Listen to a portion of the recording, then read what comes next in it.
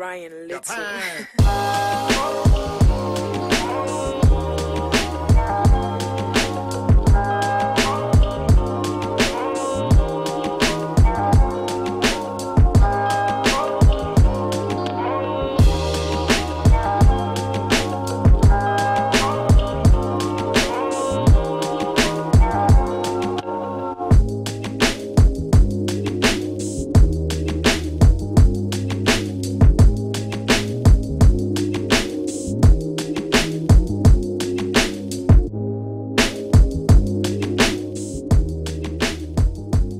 Hey everybody, it's Patrick and John here from the Tap Rack Bang Podcast and Applied Tactical Training Academy, and we're coming at you live from the bunker here. This is where we're going to be doing a lot of our video reviews and where we'll be doing the podcast episodes. So welcome to the bunker. We're about to have some fun. This is a cool place. I love it here. Awesome. Now, what we're going to be talking about today specifically is the Springfield M1A rifle, and we have a variant of it here in this case. This was sent to us by Springfield. And me just being a gun guy, I've always been a fan of the M1A. I think it's just an iconic type of gun. And John, having tons of experience in the military, can really kind of tell you what the practical uses of this type of firearm would be. So why don't we just jump right into it? John, you want to go ahead and absolutely pull the gun out here? I love this thing. I can absolutely love this M14 M1A style 308 rifle. This is my favorite ever. Awesome. Now, with what we're looking at here, this is in the Archangel. I'm sorry. Archangel. This is in the Archangel stock. And it's unique in a sense compared to a lot of the other M1As that I've seen because I didn't have a whole lot of experience with shooting these prior. I've seen them at the range, I've shot them a few times, but I've never owned my own of one of these. So it's a nice small package. This is basically called the SOCOM 2 or the CQB package. And again, it's in that Archangel stock. You have some different rails and stuff like that are attached here just for being able to attach lights to it and everything. You obviously have the collapsible stock. And then you have the standard receiver for an M1A. And John, if you want to flip it around, you kind of show people what we're looking at here. There you go. And just so you can see, it's a SOCOM 16 CQB on there. Now, this one is unique as well because it actually came to me with the Venom Red Dot by Vortex mounted to it. And I love it on there. I've never really used a 308 rifle that was so compact with a red dot. Every 308 I've ever had was scoped, and this was just such a different feel compared to what I've used in terms of rifles before. Well, to be honest, you think 308 right away, you're thinking 1,000-yard gun. Exactly. And if you put a 10, 12, 15 power scope on this gun, you're doing yourself a disservice because this is a CQB gun as much as any gun's ever been built. This is maybe a 300-yard gun. Okay. You can get out 500 yards, but I would feel comfortable shooting 300. But for what this is maybe the coolest 300-yard gun on earth. Yeah. Right? Oh yeah. We talked about in other episodes we talk about the 223 round. Yep. Right? This thing is super fast. It doesn't yaw within that CQB range. So when you're kicking down doors, you're putting this small little piece of lead in a bad guy. Okay? Yep. Or let's say, for more realistic, you're putting this small little piece of lead into a hog at 35 yards. Right? Yeah. Now, what this gun provides is a big, 165 grain 308 round. Yeah. Which is an outstanding round, especially coming out of this manageable rifle. Yeah. Okay. A lot more knockdown power, I guess you could say. Absolutely. It's one of the terms that you hear in the gun industry all the time where people might not exactly know how to explain that perfectly, but I think you just explained it perfectly by way of using that larger round for something like a hog or hunting or anything like that. Sure. We'll talk about it real quick. Yeah. Let's say a sniper issued 308. That bolt's coming out at 3,600 feet per second. Yeah. Plus or minus 50. It's a good 1,000-yard gun all day. Mm-hmm. Now this gun's putting out because it has this shorter barrel and it's gas operated. You're getting about, let's say, 2,600 feet per second, which is much more than enough to put a bad guy down, put a hog down at say 50 yards, 75 or 100 yards. This is a good 300 gun, just like an AK-47. You can get out about 300 yards. Now this gun, if you're a 125-pound dude, this might not be the gun for you to buy. Sure. You know, now, me and you are a little bit bigger. It's more manageable, and you'll see in our videos as we're shooting a gun, we had no problem transitioning with this weapon system. But it does beat you up a little bit more than a 5.56. You know? That's so, very true. So you got to put that in consideration. But I was very, very happy with how easy this gun transitions, how easy it goes up. You know, and with this Vortex Venom sight, this is the best sight, in my opinion, to put on this, or any kind of red dot. You know, because again, if you're putting something with 3, 5, 7, 10 power, you know, you don't need that. It's kind of like putting drag flats on a Cadillac. Yeah. So there's no reason for it. So beautiful gun, beautiful setup. The handle in this particular Archangel setup makes the gun a lot more manageable. You'll see a lot of SOCOMs and M14s that don't have that handle. I personally like it. You know? Yeah. And again, as far as CQB goes, this might be the coolest gun ever made. Yeah. You know, I joke around and say if this was 500 years ago, this is what a Viking would carry. This is the equivalent of the 2018 Viking Axe. This is the baddest thing on earth, and I had so much fun shooting it. Yeah. You had fun shooting it. Oh yeah. And all of our clients had a blast shooting it too. This is one of the favorites, and this was between a wide range of different people that we have out on our range days. So that ranged from older gentlemen that aren't familiar with the platform, younger ladies that have never used the platform before, and every single person who shot this gun walked away smiling. So, police officers, former military guys, former special operations guys that, you know, we all have a little piece of our heart for these 308, these Springfields. Tell you a quick story.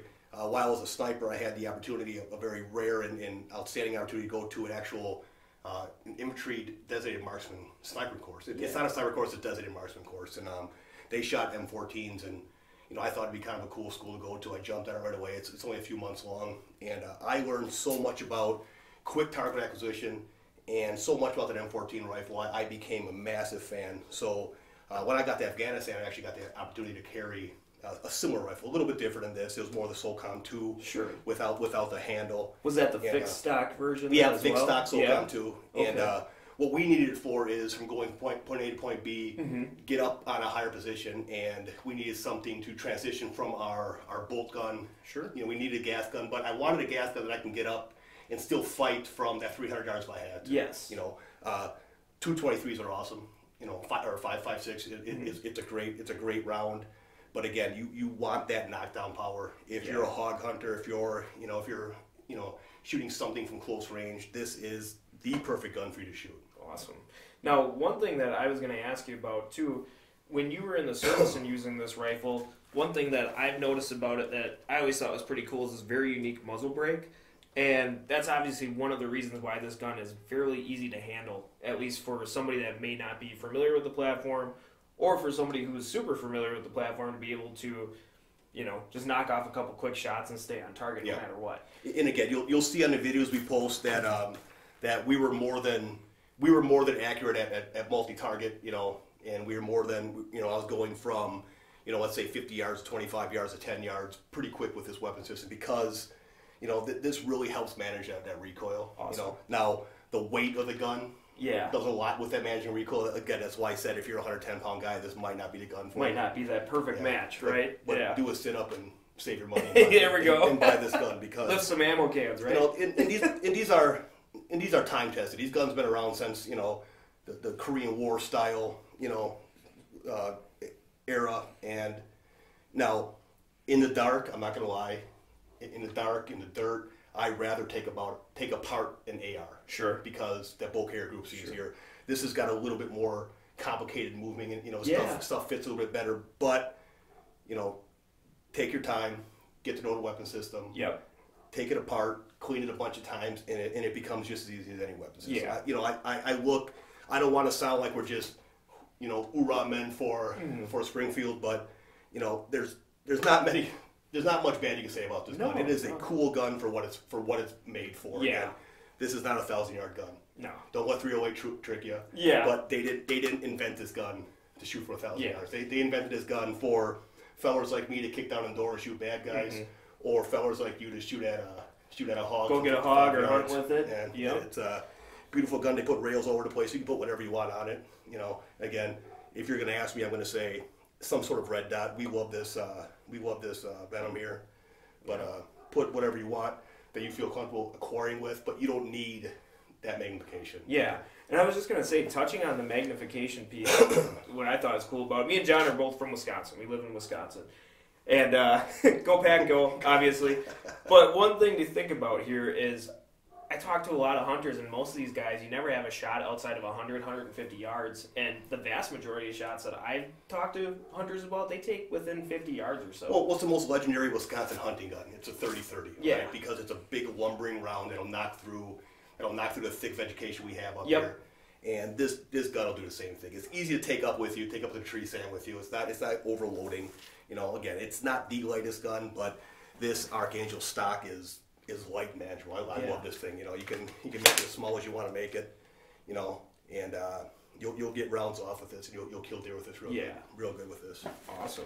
Now, a couple other things I was going to touch on too. I mean, when you were talking about your DMR class and stuff like that, something that's kind of neat is that this is obviously not the only version of this rifle that's available. There's target versions, there's scout versions, there are long range versions, and there's even one that is now made in a 6.5. Yes. Now, in your experience, did you ever get a chance to run I believe it's like a Mark 14, which is the military version, the EBR type version of this rifle? I didn't. I shot the plain Jane kind of Navy issued M14. Okay. With a Unerdal and a Leopold scope. Okay. And it was about that time when snipers were shooting when I went through sniper school, we were shooting Unerdal scopes, and we switched over quick to Leopold. Yeah. I think there were still Unerdals on the M14s, which was fine. The mil dots, and then when I got into my unit and matured a little bit, I was given a SOCOM too. Awesome. And loved it. Cool. Loved everything about it.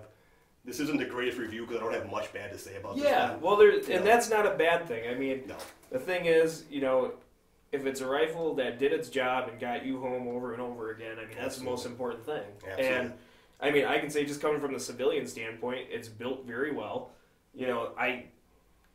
Let's see, I'm trying to think of a round count that we would have had on it so far, but we fed this thing about every type of ammunition you could imagine in a 308 on the range with different shooters, absolute crap conditions. Not a single malfunction. No malfunctions whatsoever. And it was December 1st. It was 33 degrees and pouring rain out. Yeah. Right. So so we put this gun in. We got it dirty, and we made this gun earn its reputation. And it absolutely did that for us. Yeah. Now, a couple different things that we always like to go over too is what do you get in this package, for instance? So I know there was, I believe it was a 10-round box mag that came with it from Springfield. We got a couple mags from the range in there, so. So we got the 20-round big mag. Yep. Now, for a CQB application, it's not super necessary. It actually almost gets a little bulky. Mm-hmm.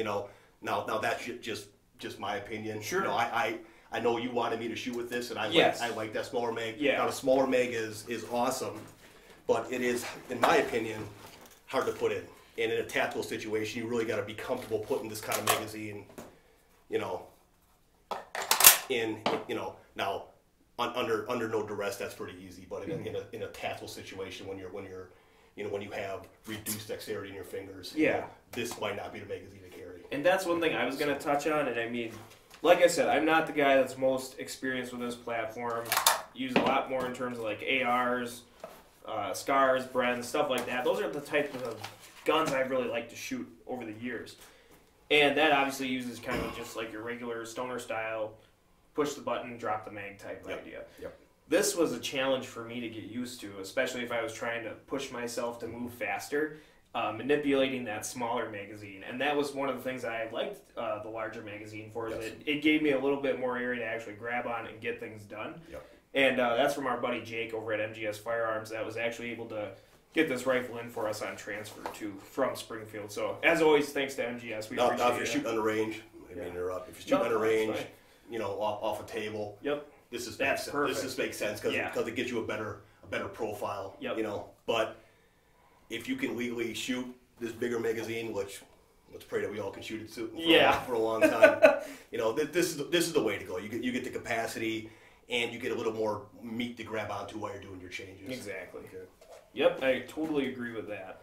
Well, Cool. you ask any gun guy, Yeah. and if you're gonna buy one gun, this isn't the gun to buy. Yeah. Right. Yeah. You know, you could buy a gun that, hey, you know, you hear that window break at 3 in the morning. If you're grabbing a single gun, this might not be it, because this is a big, hefty gun. Yeah. You know?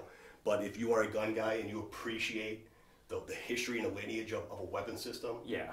this is the greatest thing. This is the greatest thing Springfield's ever built. Yeah. You know, and I'm a huge Springfield 1911 fan. Yes. But this might be the coolest thing. This Archangel edition might be the coolest thing Springfield's ever built, in my opinion. And I am a massive M14 fan, and I'm even a bigger Archangel fan. This thing impressed me from the second I took it out of the box. Yeah. You know, and played with it, and we shot the hell out of it, and it just did its job. It ate through the crap rounds we were putting in it. Yep. Ate right through them. So yeah, it was fun, and I mean, again, coming from a perspective of not having a whole lot of experience with the platform, it was so easy to control, very easy to just get double taps on targets. You just, you know, and like I said, for me, I'm just a regular gun guy that likes to shoot rounds, have fun with it, and I can only imagine how proficient you could become with this rifle. You know, how many people, when I introduced this at that last range, I said, hey, this is a 308, this is a cool gun. How many people said, it's not for me? You know, you know what, or they tough guy, they kind of backed up, like, oh, my shoulder's sore, you know. Yeah. And then they see me shoot it, and then people were lined up to shoot the thing. Yes. You know, we had Tiffany Baker, Yep. you know, 115-pound, 5-foot girl, shot the hell out of this gun, and she had a big smile on her face. She loved it. She shot it well. Yes. You know, so, you know, again, if you take anything from this review, this gun is not a scoped rifle gun. No. Right? Now, I'm not a big, you know, people are gonna get mad at me for saying this, but I'm not a big iron sight fan. Yeah. Right? If you got the ability to put an optic on your gun, put an optic on your gun. Yeah. But sure. don't spend too much money on optic. Buy a nice, easy to use red dot where you put that red dot bullets going, man, you'll have fun with this gun all day. Oh yeah. Yep. Just keep it functional. Yep. Yep. Cool. Maybe even a forward grip. Yeah. If you like that kind of, no, I was thinking, you know, when I was shooting, I'm not really a forward grip guy, but this hefty gun, it might have, you know. That was one thing that I personally thought to myself, or I would have liked that. Yep. And, you know, with it being an actual standard size rifle, 16-inch barrel, you don't have to worry about obviously the SBR regulations or anything like that. Mm-hmm. So, yeah, again, across the board, just a great package. This handle's got a big steel lug in it, you know, so that's not going nowhere. Yeah. Like anything Springfield makes, it's well made. Yeah. You know, you beat the hell out of this gun. This gun's made. This is a combat rifle. Yeah. Right, so it's made to have some dumbass Marine drop down the stairs a few times, which I probably have, but, you know, so cut that out. Cut that part out. But, you know, I could talk, I literally, I love this gun. Yeah. And if I talk too much on it, I'm going to cheapen how much, you know, they're going to think Springfield's paying us to say this shit. Yeah. It is an awesome shooting gun. Yeah. It was accurate. And now we were shooting it in a CQB environment. Yep. You know, and we never left, let's say, 100 yards.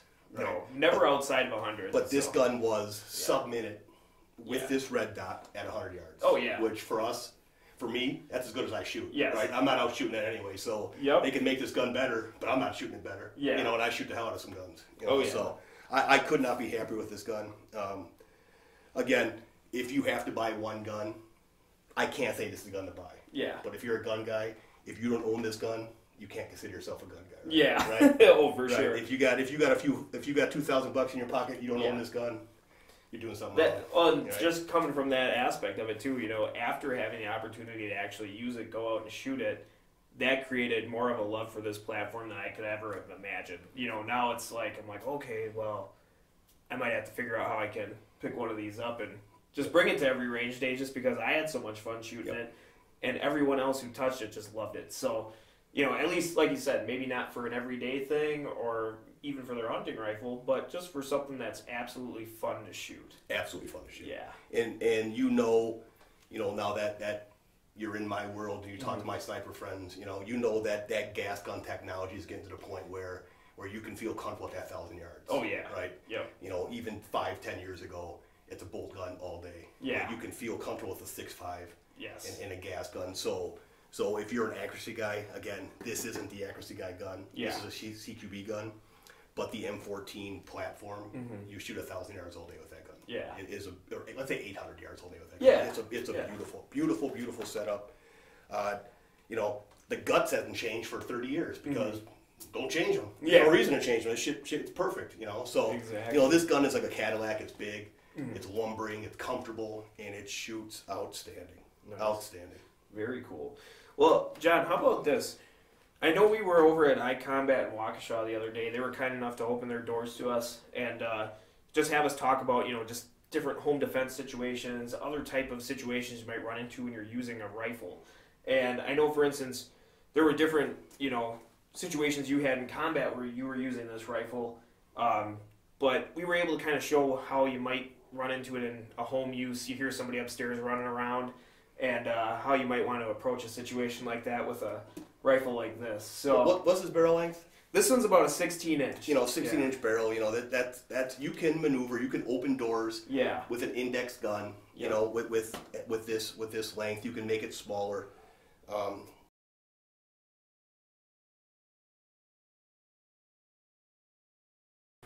Hey everybody, it's Patrick here and John Matter from Applied Tactical Training Academy and the Tap Rack Bang podcast. Today we are bringing you a video from the iCOMBAT facility in Waukesha, Wisconsin. It's one of 3 iCOMBAT facilities in the Midwest, and they were kind enough to open their doors to let us film this video to highlight the Springfield Armory M1A platform. Now this is the CQB platform in the Archangel stock, and we have a Venom Vortex Red Dot on here too.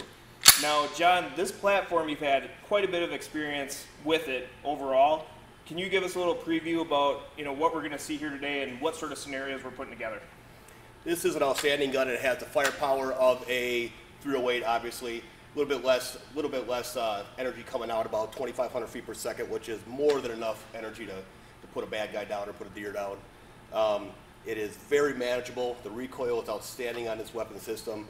I had the opportunity to go and shoot M14s at a sniper style class while I was a sniper in the Marine Corps, and I got very familiar with this type of weapon system.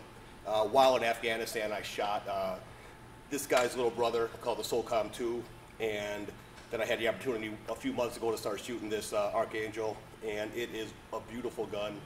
If this was about 2,000 years ago, this would be a Viking axe. It is the coolest gun you can shoot, and I had a great time shooting it, and looking forward to talking more about it. All right, awesome. Well, we're going to hit the field. Hey everyone, Patrick here at iCOMBAT Waukesha. We're going to break down the scenario for you. This is mainly a home defense scenario. John hears someone moving around the house at night, grabs a SOCOM 16 CQB and gets to work. And as you can see here, the bad guy's armed. John then engages, and that 308 round is absolutely devastating at close range. Now, also you can see the weapon system is easy to manipulate as you're going down hallways, turning corners, walking up and down stairs. It's compact enough to efficiently execute these movements indoors. Now, on the flip side, if this were a military or a law enforcement situation, John would be part of a team clearing buildings, for example. Again, the CQB utilizes the devastating 308 round. It's easy to manipulate and control, but there's another benefit that John's displaying here. Say your team's bounding structure to structure, John reaches a high point on the building, the SOCOM 16 CQB is still very effective at distance, so it allows him to provide effective overwatch for his team. Now, here's a live fire scenario. We're outdoors, showing ease of manipulation again while moving, and how easy this weapon is to keep on target in the right hands.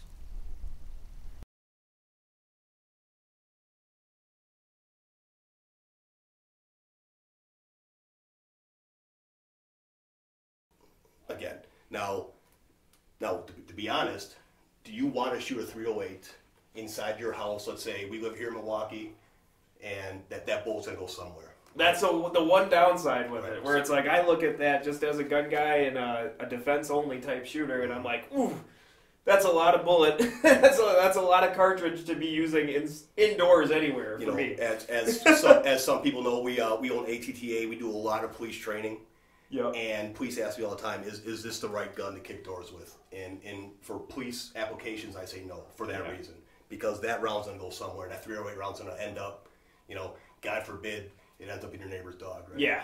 So, or worse. So you know, like, again, if you're going to buy a gun, you know, if you're a brand new gun guy, this might not be the gun for you. Sure. But if you're a brand new gun guy who ends up loving guns, you will own this gun eventually. Eventually, right? yes. It's a beautiful gun. You will have one in your arsenal, that's for sure. And honestly, You know, I had to say that 308 thing so it doesn't sound like I'm a huge, you know, SOCOM homer. But, you know, hey, for bad guys in your house, put his ass down, right? Yeah, that's right. Put his ass down, and you know, as long as you're accurate. Yep. Right. But exactly. That's a lot of bolt for that little 16-inch barrel. Yeah.